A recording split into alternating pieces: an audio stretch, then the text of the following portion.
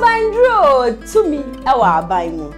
Ezekiel chapter 47 verse 12 say, Yendi diabano na yemfa na hahan ne nsa yare. Eno nti na Kumasi online TV. Yedi program wo maso bi a yato ne din se Ahabandro ebremo. Se wo ye herbal doctor, herbal clinic, and now wunim se ne yedi aban esa yare. Akwanya na ba beda ho di amamo. Kumasi online TV. Ye bia tumu e di amo obi biara. Hwehwe ye chi akwan na bra na woni ye mbetwetwe nkomo. Na ye ma wakwanya no na be kire amanfo yare ahoduro a aban ebetimi asa. Ye ne chi akwan ye yira akwan kra. Ubehu ye no askwa ye ne TI amas ene di nhwenim. Ubetimi so afre ye no 0550 623377.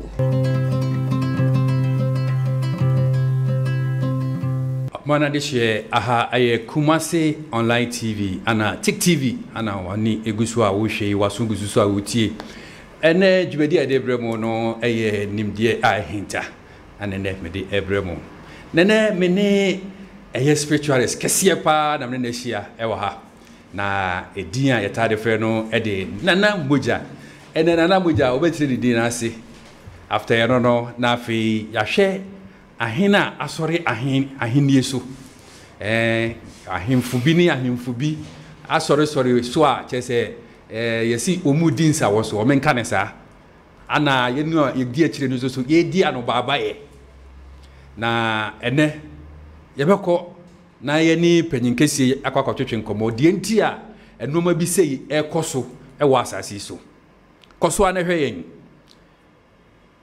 mema Nana akwaba. Yenua. Nana Mogya. Ene de be busa Nana Mogya nasi.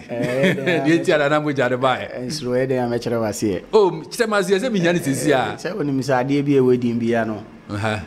Won chirase. Okay. Se we phone the moment I phone na obi atudi no.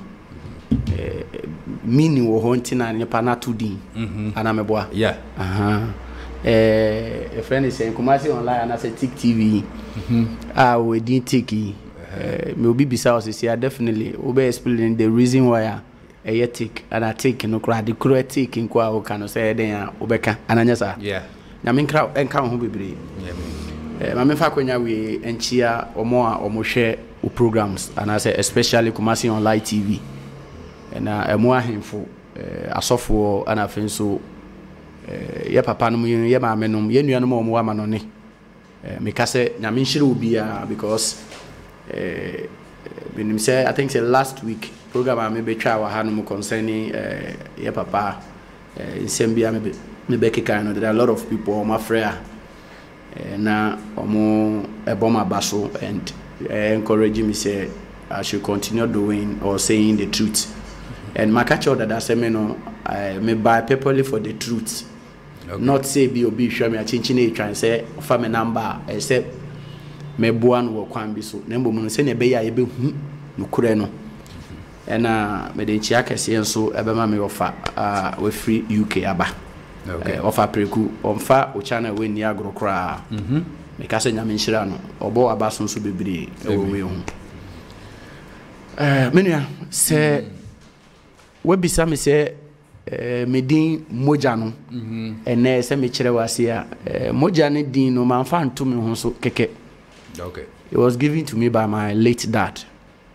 Na me papa ye spiritual man kase pa erade fa ne kransi yi na emre bi me ne no e konwure mu ana o kire me niam bi nti o kire me niam bi a ndua bi no mu ni ade nti edudua bi ho ena okache me se mahu saa edua we edua na eno aye no ho ahoma aye no ho dua. Okay.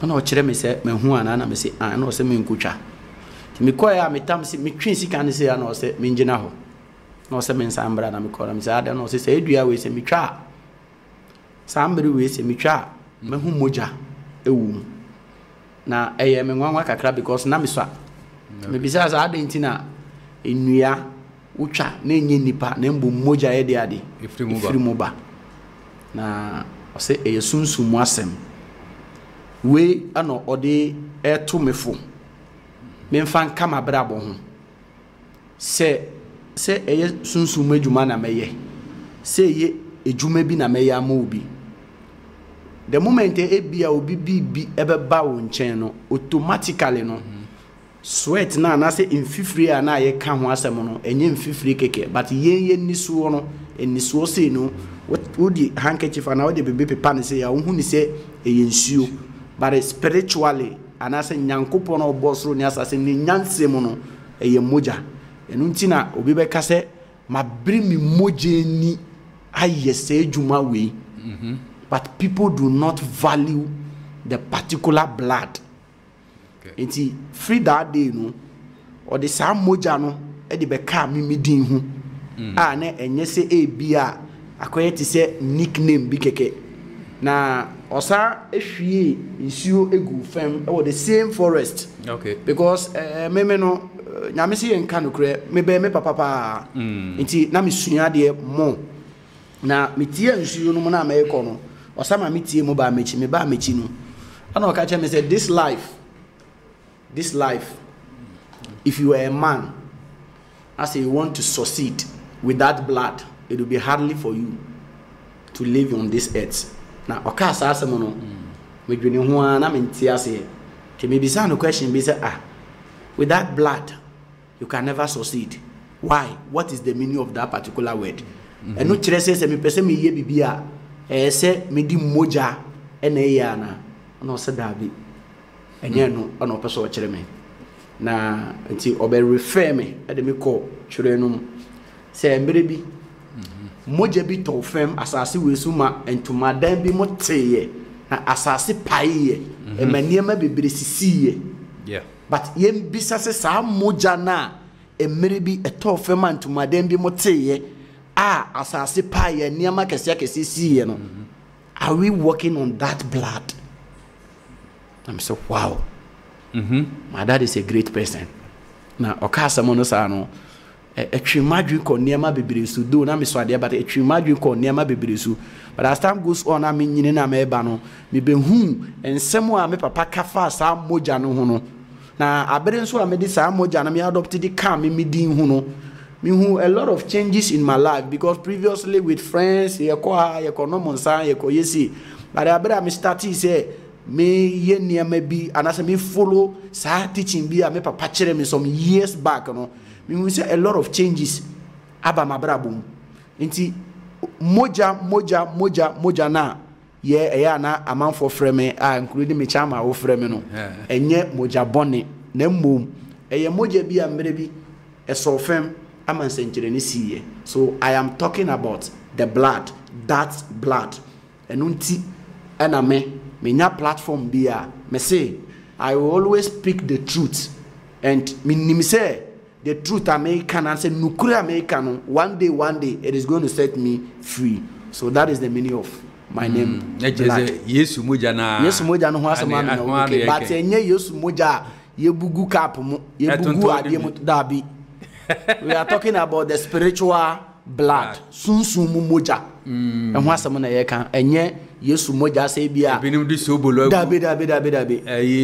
Bodrum mo. Dabi. Nipa bia ni asaso we so beti maka cho say we hu Yesu moja. No, nobody. Okay. And they make oh yes. No sofo bia ni ho. Maha. Konfu bia ni ho. Malam bia ni ho. Dinsini bia ni ho. No. So when hu moja da de bia ni ntwe moja na we hu. Odwan moja. Aponchi moja, akoko moja, aburanuma moja, and a woman. But so be who Yesu moja no. It is never true. Chama mama will be in the civil. Yeah. Yo, any night for Masumpa, Masumwa, you say Chamia, Unimasem Caronet, say was anana, Masumwa, and one dear Guano. Yes, moja, dear Uncle Huno baby out. A be bugu, rubber, monia, dear Tom, say yes, moja. Then I had a sobolo. Okay, Nana, and Sembi Koso ewa Ghana ha. Yabeka ya santi memu ha. And Sembi Koso ahimfubi asori ahimfubi so meka ye domahene. Ene OTUMFUO otekokoso. And Sembi Koso the last week Thursday ene ye nyina yakọ brekum. Say kwa ye brekum hene na nsem bi koso social media nya asem ketwa enkura bi a omo titi social media bi no mu di mpanyimfo atem ahemfo tem ne no tese de ekoso social media na nya asem ketwa metan kura enti na me frɛ wa be si yeni ho nkobo kakra ansa na ye be ko wonjubadie no so aya ko wonjubadie no so enti na me busa sɛ sesei animunyam bi na afrato anase ne nkura aba ani ne nso ade enti na sa dwumadie bi se anase atemdie bi se ye koso me da se me chama mamen di kan fa nchia kase fa nko efikasiem otumfuo say to the second bafo me chia woni wa henfo no mpanifo sanso ana me chia ohene kase nana ajimanbedu oye domahene me chia wo mo because omo mienu nyina omo nana ne me menua me hunu se sisi ano yeni na atra yeni nton denti na me kanesa minim ni esi wo sekire jamasi atumpayanda na ene akura sori a no dipeni atem.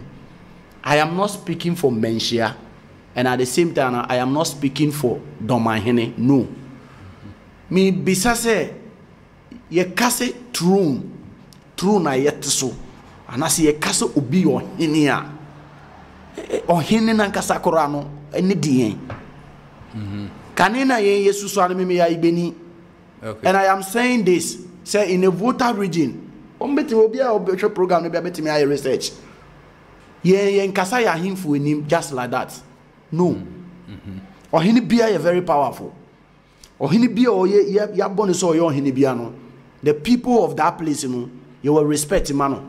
Say okan bibi krampo na woni ne nya adwene a ye mbetena bonten endi ohene atem. Maybe sasem bi o. OTUMFUO say to the second nana asante hini. Onyo ohene makumasi nko awo. Hwe me pese me twi nipa bi adwen ba bibi so me ya igbeni na obi be kase na na igbeni su kura de na ye den na wodi wanu be share sa nkrofo ye asemu anase bia obi ni obi enuafo obi na aka na wo a wo firi ba bi de wo ye den ebeka bi wo ye den beka bi but me am no kase me so OTUMFUO ye me hene. Yes. Nancy bia ye say a friend say Queen wu ya ye see Prince Charles ya OTUMFUO said to the second ko ye one call because of asanteman one call no OTUMFUO said to the second one call no ni dimu one call on one call on ne yere ne madimu or call ma the whole Ghana. Some boy catch me some boy. Yeah, no correct. O call England no mo ko see Prince Charles ya mo ne o ye King Charles. One call no OTUMFUO said to onu kwa ni dimu or call ma the whole Ghana. Enti obi o ye Ghanaian bia na wo abrochire na na se wo baabi no. Se wo hu ni se OTUMFUO said to the second. Ye see friend is a prince ye the ne ye king. Ewo England. Na se ye timi ya invite sa wo hini we a. Bema eye numunyam hye o. Na meka what mase ye. Eye numunyam hye kese na Domahene. Se ene se ye friend na Domahene ewo baabi so onko gina baabi no onkasa na Domahene onko honko kasa ma domafo nko a o. Na Domahene ko onko kasa ma one ne yede ne manko a o. Na Domahene eko in the name of Ghana. Ye Ghana fo. Inti eden na ekoso. What is going on? What is happening? This is the time anti na ya de bia me ka kire wo say me no me nya platform ya na me mpese me ka obi asem obi badwini say wa ba betena fidie no so no obebo obi echi na odi age enumunyam na odi age we dabi enye ni say the truth must be told.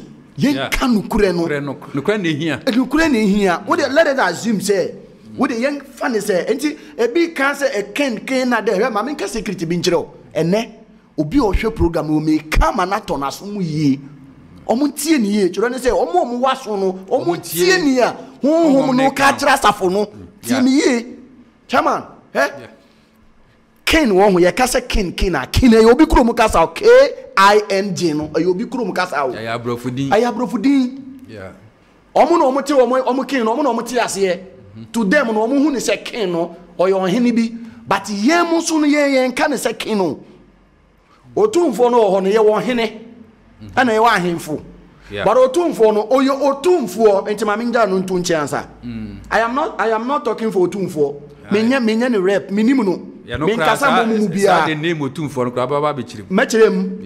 Yeah. Ye wo twedi ampon. Ye OTUMFUO nyankopon. Obo soro ni asase. That is our God. Nyame a yemfa ye ni hu no da. Na mbom o ye nsu aye nom. O ye mframa. Ye home. Good. That is God. Ye hu no da. Ye nhwa de ye. Ye ba asase no so wa no no. Ya benyo obi a ye fro no OTUMFUO osai tutu. Den tin na ye de osai tutu abeso so. Ye de osai tutu no beso so because he is not God. Na make what you say. But etisenia obaneme. Na ebia wo ma wa wo ye bia 50 and I say bia 20. But one particular baby wo mu a wo sa akra we de se mi wu a akra we be di ma de akra we de se me wo na edi a me de betu no nie se me tiase se me ntiase yem frɛ ni say. And it's not easy. Se mo be dɔɔso na wo nko ade ye be frɛ wo junior ye de wo papa betu anase wo papa de wo betu ne ho. It is not easy. Yes. Enti maybe so. Enti say OTUMFUO di OTUMFUO na nkasa no that name alone is greater than the king.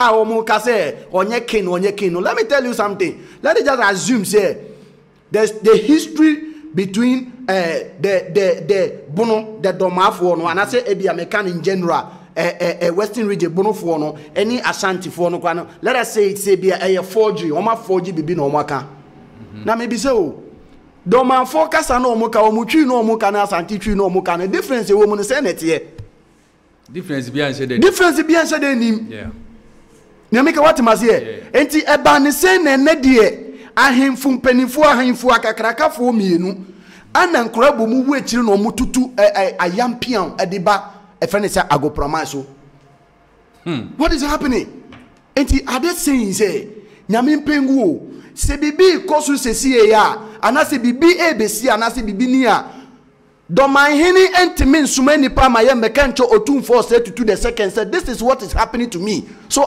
the people telling me say nyame mpengu erade me bibi sensi o sa aboni fo bi firi baby betaki domama anase betaki bunu anase betaki sankrofo ye nuanom nyina ya are they telling me so OTUMFUO say to the second is going to sit down and they fold his hand say bia onfi wo mo ana chama mayen kanukure meni baby awufire mimi ya igbeni.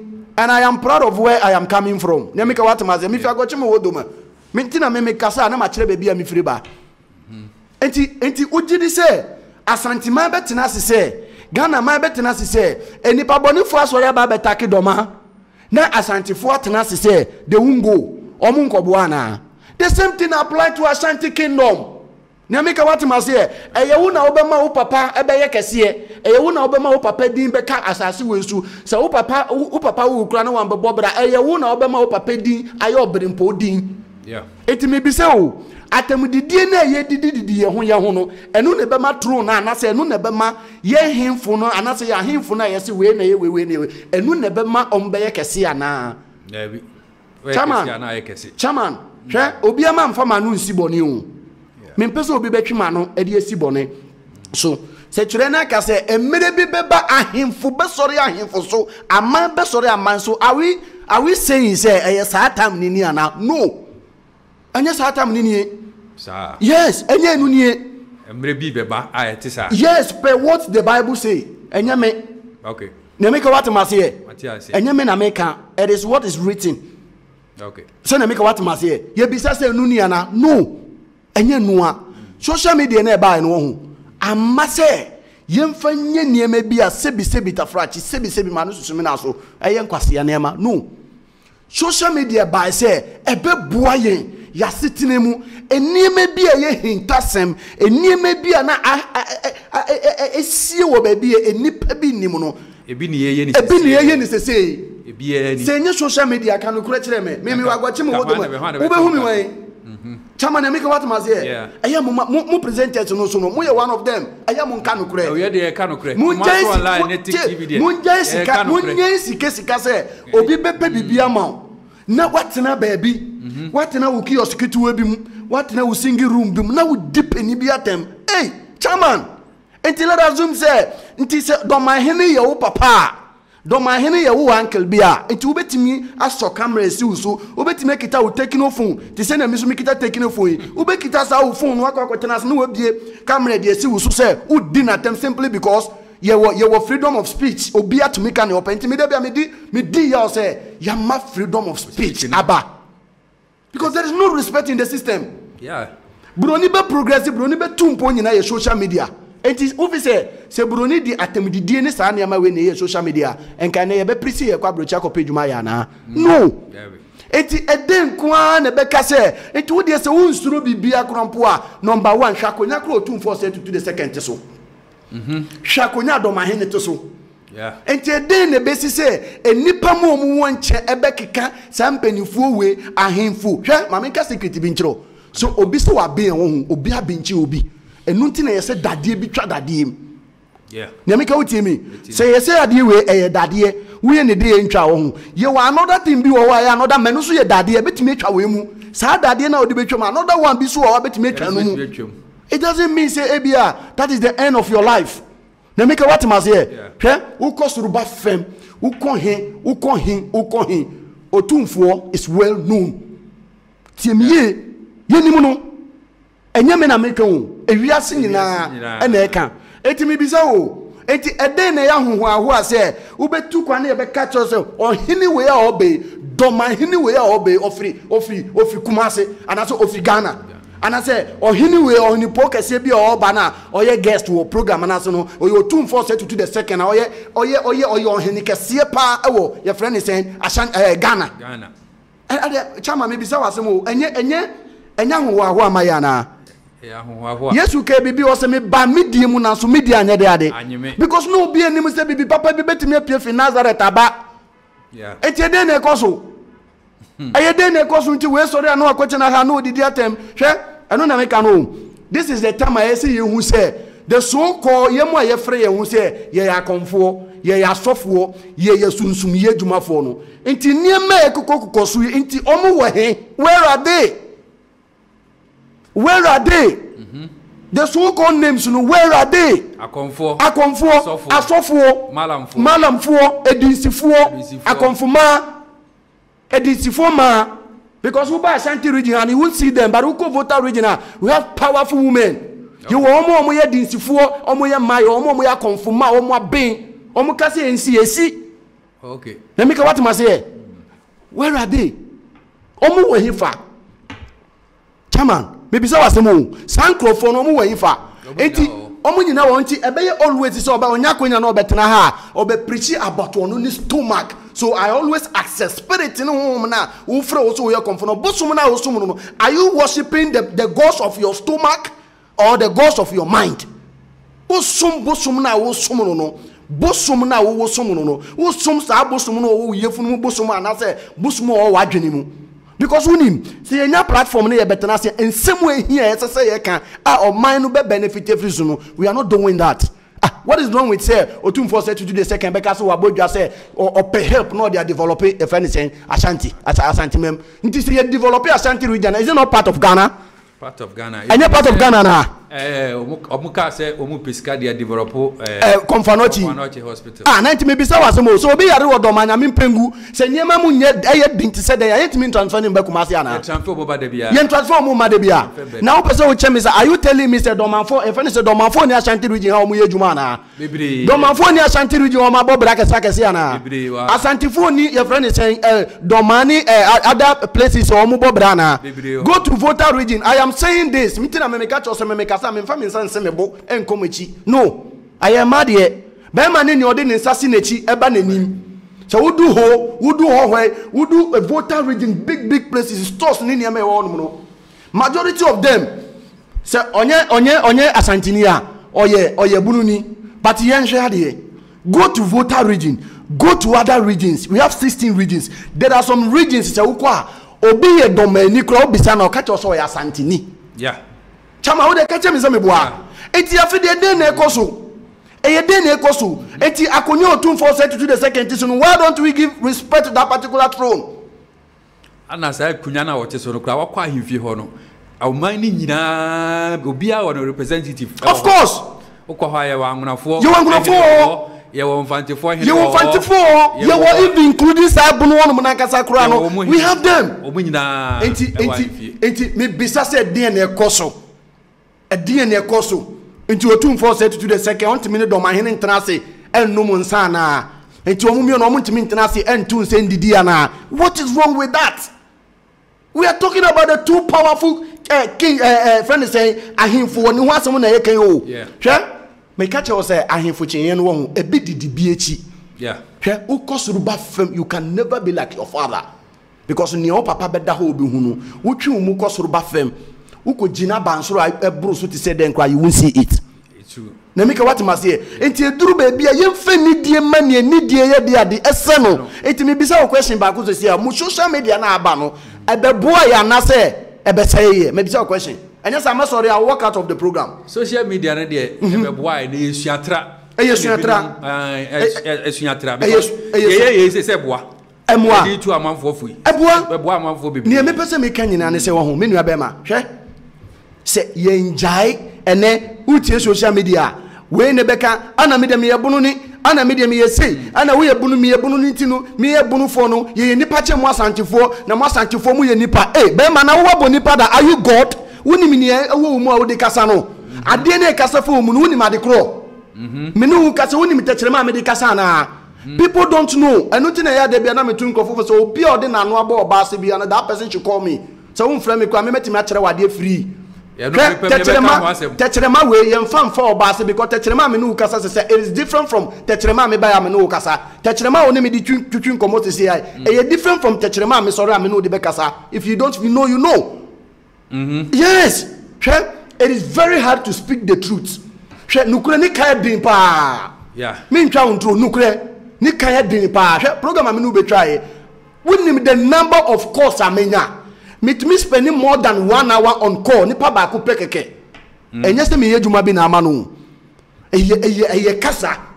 Nti banise na fedie automatically no yema dividing bi ana say yema ntichemu bi eya bakum fene say asantifo ene bunufo ntem difference be no mumu difference be no mumu enti den ko na ekosunti a obi asodo na okotofo no da kwakotena ba bi na okeka sebi nkwase asem sebi na okejimisem. When was the last time I want to say obi ababeti na social media so obi kita we no didi ayigbefo ahimfo no all the last time I want to say ayigbefo bia so cameras ne omu didi di o ma ahimfo atem all the last time e big crazy that can you install togbi fiti akategini obi me didi togbi fiti atem you are lying na nya togbi apede na odi football abeye nu anim na obi asoro otumi kika no obi kire na go to Asogli go to ho Asogli kone ko kase sebi jimisem. I am telling you. Because we have respect for those leaders. Okay. So it is not easy. On that, I because there are a lot of forces and they and then Adebechi na no ma we ababegina obi dance no dini patem. Adebechi na boy we ababegina obi dance no dini patem. And for how long are we disgracing ourselves as a country or yehu say we are projecting our nation? No. So who abroche na who do OTUMFUO atem, who do Dormaahene atem, who condemn Ashanti Kingdom, who condemn your friend is how do you call it? Ebunwa. Maybe say wasemo. Are you not a Ghanaian? You are a Ghanaian. Good. Who bre omanasi anase who peja omano? Who brasi? Who bro manase? Eni pampe nukurebema. The reason why we are suffering in this nation is that we don't want to speak the truth because onimseka up here is where you fita o he. Onimseka up where you fita ya tro hu take. Ye the green bean amake TV no ye the green bean send ye amake o onim passe saade we eye we but unim ni obeka boninti obeka cho saade we ye tuntum chama na make what must here o kan white so no one we nya problem enti den na ekoso chale muma ye njai eja na ye susugu ne memu no because ye the oman no enim nyam bafem hwe tama OTUMFUO call ye friend say England anyway, now me share programs been here there, and then I saw Nigeria people. Some of them, or even I think, say if my memory get me right, they were demonstrating and against their king. kings say na say Nigeria for yes mu wa himfu mu kingdoms near dey Nigeria where you say adenti na ye saa dey we even yantimi ama one Nigeria ohene bi anaso ohene po bi wa Nigeria yantimi ama even baku nipa baku kura do ebiansi go and do your research. Wow. Chama, maybe before I make a baby at Mako school. Sebi me I'm not an illiterate. Mako school. Now make what must here. And nothing I I have a lot of things that I am doing aside this particular job. And yet chinchine chance me betena hanumuna near me to me no baba betena ha catch us meeting me no. But me wa hase me kanu kure. Minim. Say comment section e bi the baba. E bi from catch me say me wu a me ma mani kama me mu because me nya akani. Yes. Yes, because what is happening now? Nemika what must say? Now we'll be on the cry Mogya no cramponi. And I say, oh, Mogya now can be new. What was it? Say, you're trying Mogya to see the Guardian, the same thing. We're trying to do the same thing. It is me and yes, or the quarter say, and I say, Yakata Yachitri in the where we technicians say, Chama, no MCRO, Ombra, no me try a Mogya, no Chitri, and Munayas or no say, Yembia sooner. Pointing Mogya. Good. The same. So what is wrong with all this? And a problem crying saying, "I didn't quan a cosu. I didn't quan a cosuntia. We dear ten, and if I refi you. Mammy can be vincho. Yeah, he can't say, BBC. Don't mind him not to mean Piabon to you. A nipan a bacon in a nipan a bacco facey. Sent a question, I mean Pengu, the Radinsu Maninsi. Onipa nebeko OTUMFUO said to do the second BBC or no OTUMFUO want me so don't kwabonti because we Ohene kese. Yeah, whether you like it or not OTUMFUO Ohene kese. Na make what must say it you can't deny the fact and no just Dormaahene on your Ohene Dormaahene on so your powerful friend say chief on so your Ohene na make want to are you telling me say OTUMFUO you Dormaahene want me replacing Nana obeti me replacing in the international side. Yeah. Anamebua, ye na ye Ghana for mama ye ni adwene bi ewe ye tirim say me ye domain me ye santini me ye say no let us take off this negative friend is a thinking and a negative mind. Na ye ntena say na ye rule as one people because me so no we read storybooks bebre concerning Ashanti Kingdom. Yeah. Un read book bi anyone won ti doma wom un read bibia won ti bunufuo din wom. Ne make what must say? Who read and you say be our discriminate say we omu nkan hu omu kire baby omu migrate free here omu beduru ha there be ona Anglogan e wa hanu no Anglogan e we Kumasi hanu na de Kumasi na igbefo kura na enya igbefo na ye ni Anglogan wa hana e bi wa ha se wo ko Volta regional Volta no na ye friend oti no ada ya santifo asase no na enya santifo na egu wo omu nkwa na egu wo obi no omu problem na go there omu follow OTUMFUO bibi OTUMFUO ye wa hanu no omu ye OTUMFUO dia kwasida ya omu dia kwasida ya kese wo direct automatically. Okay, Kuntanasi for majority of Kuntanasi for uko hono mufire they are there. Are they not Ashantis? They are Ashantis. Udo ye hono mu na ada ye nkofu omu kofu unu mi ntia because we've given them the land nti sa land na ye dia ma omu ne only say ye Ghana for but they should practice their own culture. Oh, okay. Chama na make what must here. Yeah. Enti uko Anglogas is here higher. There are certain things here of Volta region uko ho omu ye OTUMFUO will not stop them. No make what must say. The same thing. Say doma udu doma baby. I mean, say definitely udu no. Me bono. Sa areas and I don't know there. Ebi wa mitina kam na metwe mu ko other places ko ya de. Da ko do be ko. Okay, da ko fa me ko ho. Na me ko hu se ni a hospital. I don't know there. Definitely minim say enya dia na najima bedu. Ebe ka say ayigbefo won asase suntinu. Ono na najima bedu. Want me my ayigbefo baby man intina. That man will never do that because a well respected man. Me I respect that man a lot. Mr. Lotunu, I am not against him. They make a what must say. I am not against him and I will never be against him. Because I am a papa me pay. So I am a menana me pay. So I am a bushuni me pay. The same thing applied to OTUMFUO said to do the second. TMA. I did bit me many papi be bayane and tiasie. Tama Ghana Blasters ye jina so no me ma example be any pipe no be baso.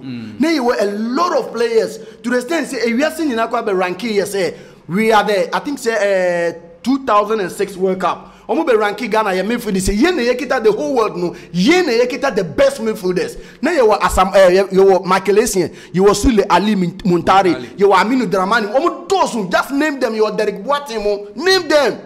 Na make what must say. But unim upon sad dim bebrebe we nyina no na ye were star boy. Hey, Makalesian, Satam no boy hifa, no boy or Chelsea. No, yes, star boy. Are you telling me say because of say or yes star boy Nintinu? Only Bibia Chow more team in Munana. No, but there must be a leader. Yeah. Chama Masimuna Mikan was Uti media. See you more my binkwa, Bejina, how Kosuruba fame. Baku, already good. Extra. Good. Che, you're chief imam. You're Bonidia, Christoni. A Christo for Buddhism for Akom for Adansie for be a man in respect. Adentia. It is because the Muslim communities they have respect for chief imam. Yeah. So what about us?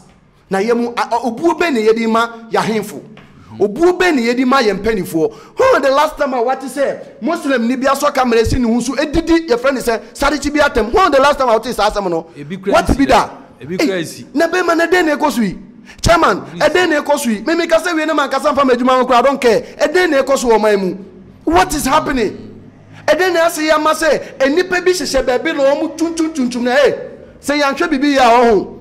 Say yanhwe bibi ya ho. Bibi besi o man mu hanmo a people will not understand. Enotina me ka say where are the so-called spiritual people? Omo from say yemu an omo from so mo ya konfo. Won omo from so mo yesunsu modwuma. Where are they? Maybe say where are they? It is say they now who be say spiritual is for no omumrem. Na but there na person say omunye. Asema me person me catch on say.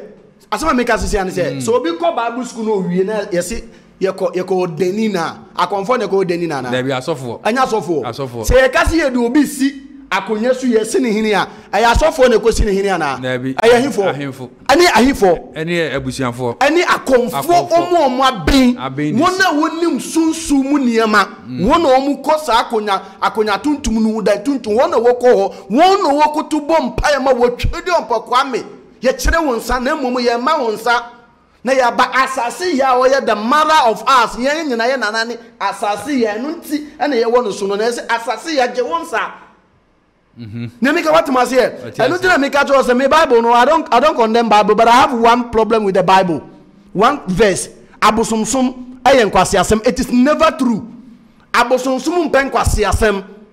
Sa abosomsum na Mika to say pen kwasa. Enye abosomsum na abosomsum o. Oh, I am telling you the gospel fact. Atantan de bi na ene aba na obi aye bi no. Enye no na ye ka na abosomsum no. No. Abosomsum. Chirimu. Ene abosomsum a obeko obi wokra no ni obati abosum dem no. Asebo. Obeko obi nchen no sa ha abosum dem asumandan ni a no ni obati sumandan ni mo no mu kisi no. O miemia no. No miemia no. Ahwe. Ya bodam. Ya sense spiritually spiritually ye define akayekra. Na mama yen raising as a nation. Let us stop insulting our elders. Yen jaisi ye didi yen penifo atem. Etimibo atem didi we ane ye di ebi di domahene atem ebi di OTUMFUO setutu atem no. Mo fi se sa atem didi amudidi apepa na ha. Eti wo ko bebi se na ye bisa o say okay interview na ye na exam na ye no ufi Ghana bo Ohene mienu di a Ohene be ndi na abebo.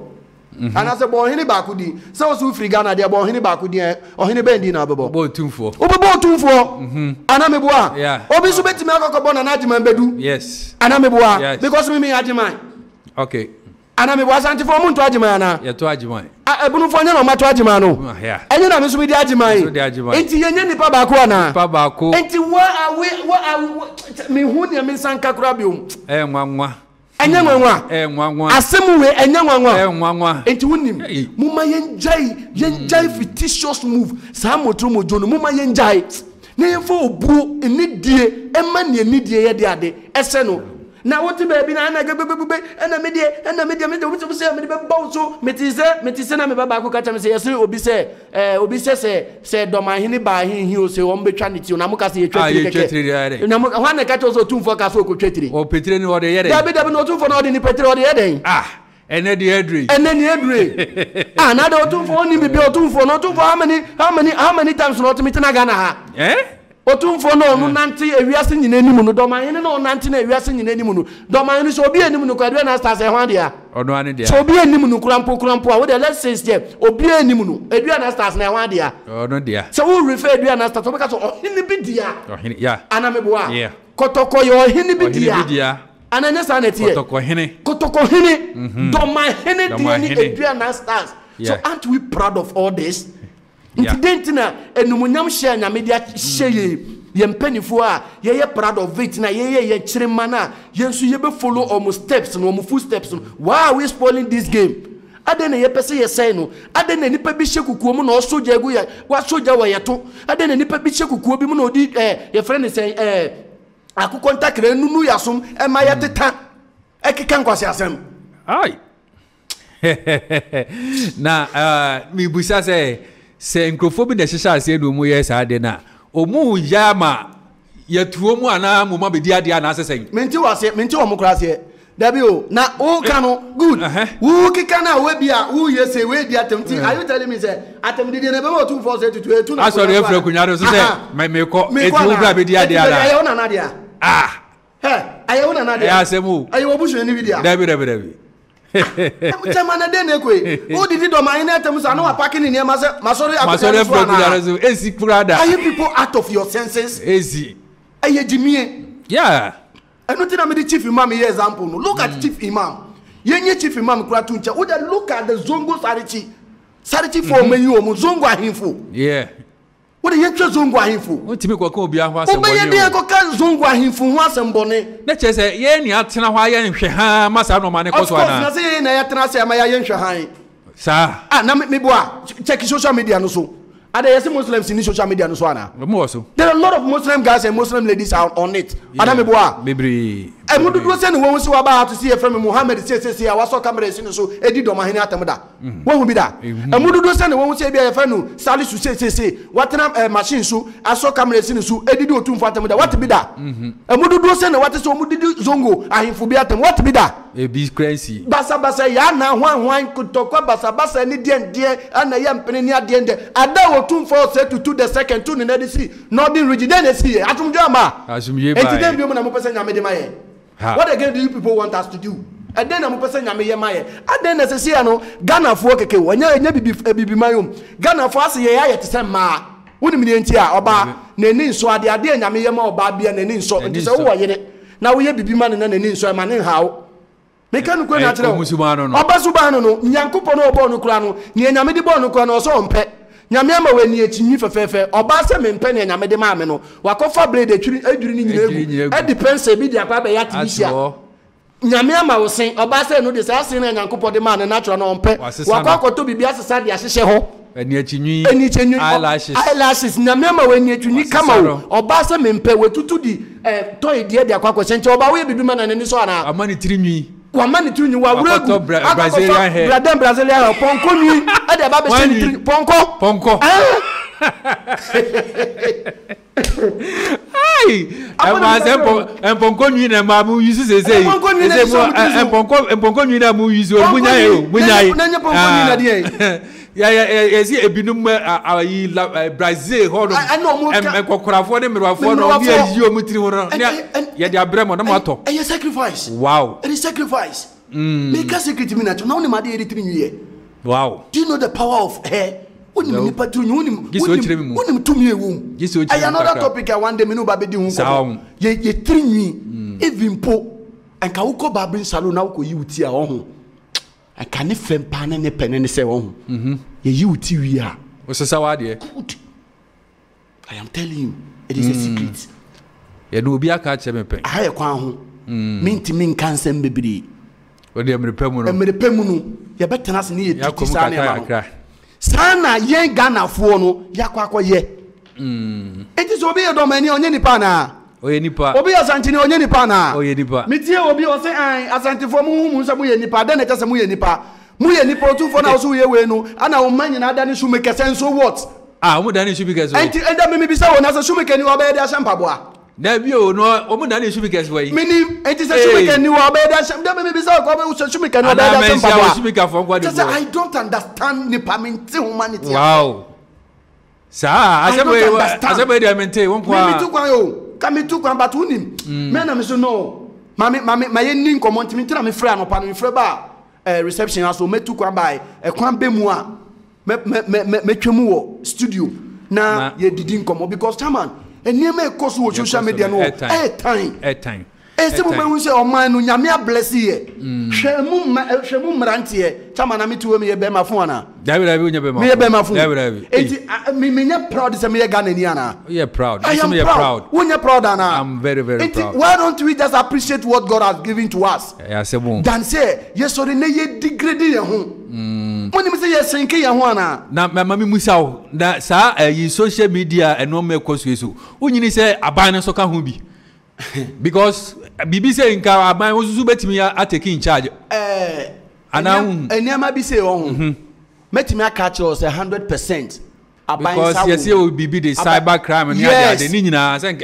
part of it I am part of it yeah and so obi di obi atema aban bi sorry fa ho ana obi ankasa all in the name of the so called freedom of speech. Any democracy na me say na me so me see since I meniti ye me hu nya me nyi ye ba me musa we dem man kasa kura Africa for ana Ghana for democracy na eyema ya na say enyema ye wow democracy nyema ye bema say ye ka say ye be follow say penpe tu penpe who decision na me twa nko man ya progress go to my town go to my village and do your research agochi mo wodoma agochi ma benyina se hwe so ofun kura to fema wa ho ye betam de akwato ahemfie o hwehwa na akwato wa me say so wudu obi fuom nogokpo enye nne a enipa bi aye omo ho enipa bi di omo nsa mienu edidi a ene nogokpo di abafemu na ka woni ho ase obebo nogokpo di automatically you burn obese wow you can't mention the name nogokpo wow yes but ene de na ekoso ene uko voter register there are some part in the voter register wudu wo sisi a ho se come dew na so obi kube wo ho a obetimi ate ne we wanum kube no oba ntumi fa nkofie yes se come dew na se bro a otumi wan bro no bi na watoto e wo ho na wanoa na we di wo ho awe wo ho but you can't take it home but ene ye bi se sa na ma nyina na we mfa eni ho all in the name of the so called democracy emfaso be na democracy di abreye democracy dey na ye di enyapa dey emfaso na wo so nti akoraketu a onim ne nsaro akoraketu okotolet kura se bi ontimi ohun kwa ye faso pepa na tokura no ebe fa camera na ogina ba bia komode na oda kioso mo kioso ko onya bi na oda obi sto enim na wa fa phone no didi OTUMFUO set to do a second attempt ebe na be sise sa akorakro na wi a no no so fa phone no agina no didi dormaahene atem no didi dormaafo atem no didi asantifo atem is it good no hey na chama na muhu kramponi o mo amukasa akra ye similar moti muhu kramponi o na ndie ye na ye mo ye friend say ntafo enso e ese bo de eri se e de ba mo so anhwa debi o ye mo ye nkakasa ye ni mu kra kasa ye besua mo kasa ye ni mu kan kura na no so e obusuro mo o debi o so ho de o kasa bi free ho amede ho na mi free o do kande o sesi hu a me sesi mi bo ho na mi free ho na mi free and I will never deny it every day o ma hunti every near because yeah neno chama shiatra na adoso always the radio see social media see TV obi atem just like that what is going on chale yes satia de bi ohun eja na ye so no say yanhwe ni here ohun eja bi ye so no o man mu ye soja bi o enipa bi soja bi o enkrofo bi soja bi o man mu o say yanhwe ni here na say beginning we yampe fire service for na enimanimu ye na o mandum say eja na ohun say eja we so mu say dere ya ohun it will be hardly for us to quench that fire. I am telling you the gospel facts. Wow. Yo etiefo aha aye Kumasi online TV ana Tik TV na wasugusu a wutie weni egusu a wohwe nimdia ahinta enene yede ebrewon menena na Mogya ana etwetwe enkomo no na mre ne ekopa anti sisi ebesa tiasi enoma oye ne yarewa osa ne busebusa ne ho ensem na ne ekoso no de yekase yedi atire a enya asem ketwa sisi social media no brofo no mo ye ba se emeboa yen yemfa information ko outside yen ton ye norma wo so ne moa yen enemon timi kase ye wie school ye nya adwuma nye social media no is a platform kese a obetimi dia ye adwuma enye sika e dia to botom nenso ebinumu a abusu no achese atenie ni noma bi a ekoso no enye asem keto akora mesremo social media no yehu ni how to use it na yenyusu ni yiye na emoaye me na dem Mogya beto aso na Mogya ye ba wa hweye anase wa ba bia wotena ede ne de na wo ye ewo ho bema me da se me nia honde a me de ye bibi na nia ma nyame nam me so a me ye de bua nkrofo no enye ni nyina na metimi aka okay na ene no batakari adoso nti ama ye hu kremo papa ye na aka ni se enka ni se obehu se before obi be hye batakali bi se na so onye seremoni a na oye sunsun mu nipa yeah anase fugu bi se anaso ene utwemo pia bonten a obi a ede ade ehihye bi nti ama ye hu se we oye papa anase oye bone but me de bia me ka say I always stand for the truth kira asemu ni ke bibi kire wo John chapter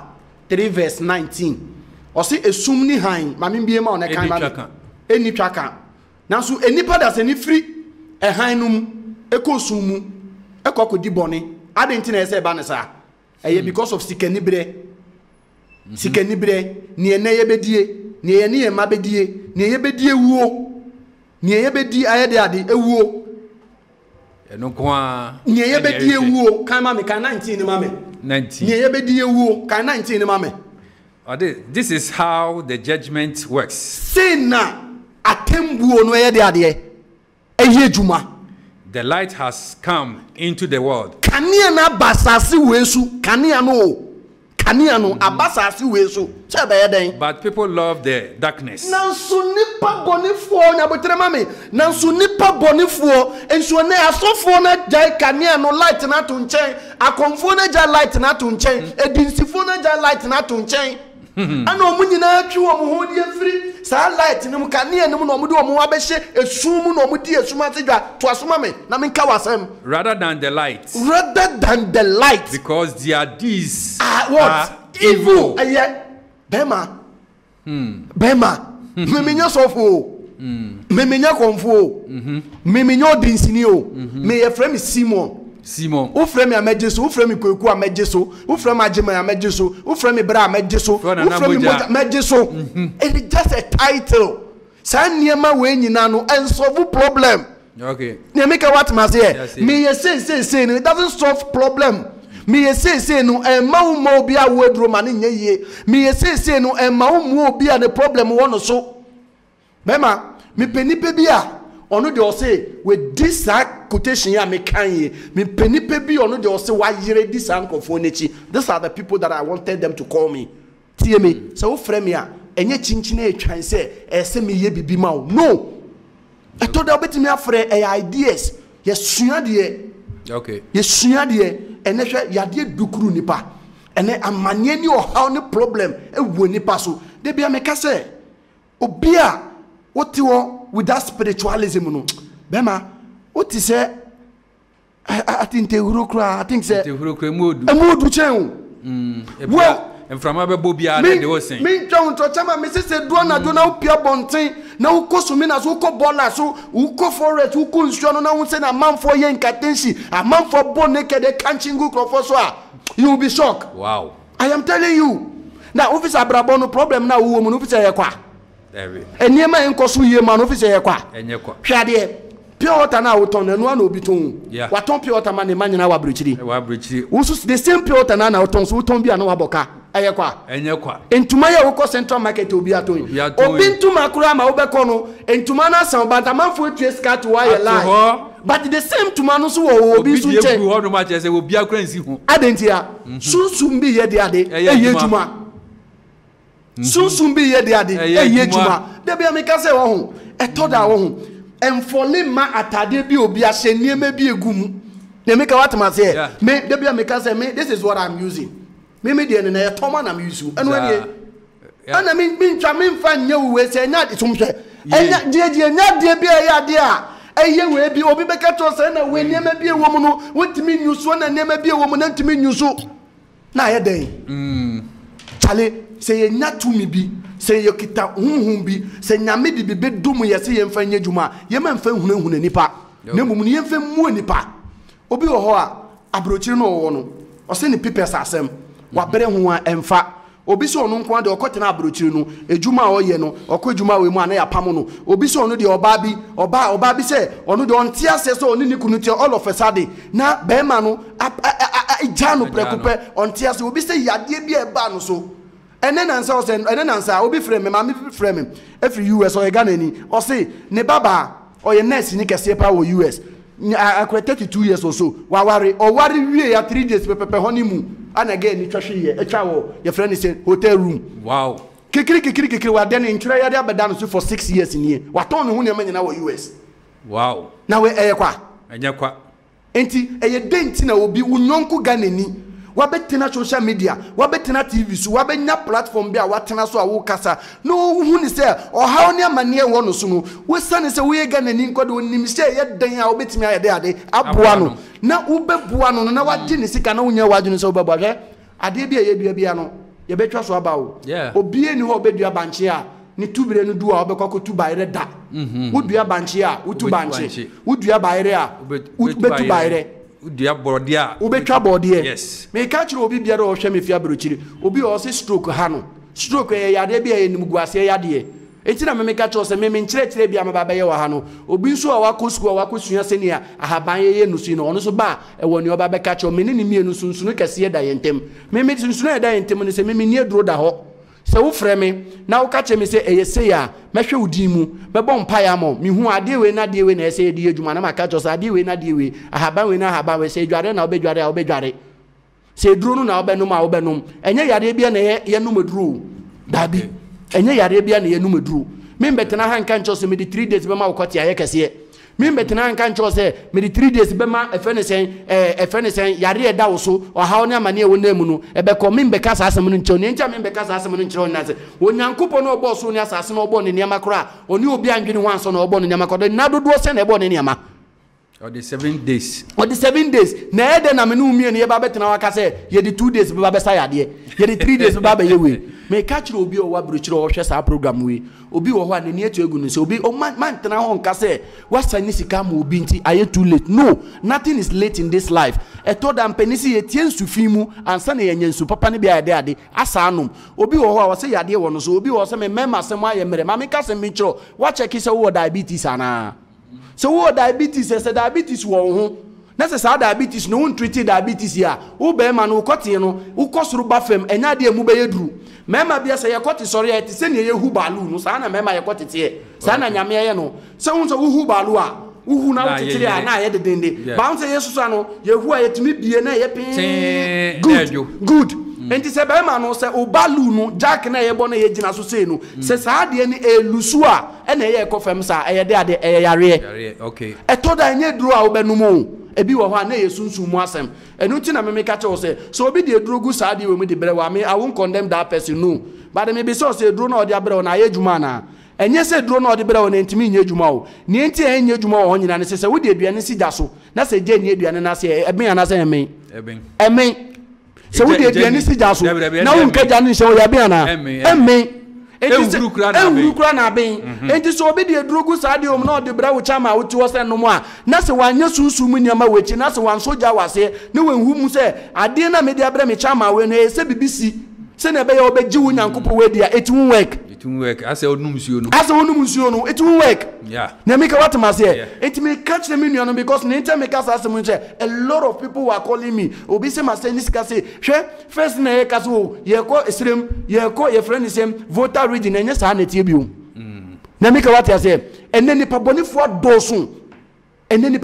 doso me nkasa bebere me penipa bi asa na me di kaka no me penipa bi ono de so onni Adansie da mi penipa bi ono de o se ote se obi dia dance se ebia nyame na me so aboa na eye djuma na me ne na hyehye sankrofo na me hie omo wo de na ebia na eye stroke wo de na ebia na eye HIV yare na gu atade weni ase HIV na edi wenya HIV a how wo ji wo anje ebia na wo de na eye prostate bi na atena wo so a how wo de na ebia na eye obema wo kote na entumi nkodwuma ma wo de na ebia na eye awo sankrofo no me hia omo obi wo de na bia no de no de wo se eye sitire ya de wo de no se bi wo a wo na wo hunu wo de na obi wo se ono ne de no oda no so da ya da na ye basabasa obi so wo se ono de ne de na spiritual attack sankrofo we na me hia omo enye kasa Yo, penise kasa dodo we eto kompo. Yes. Na nya ponko. Dabi.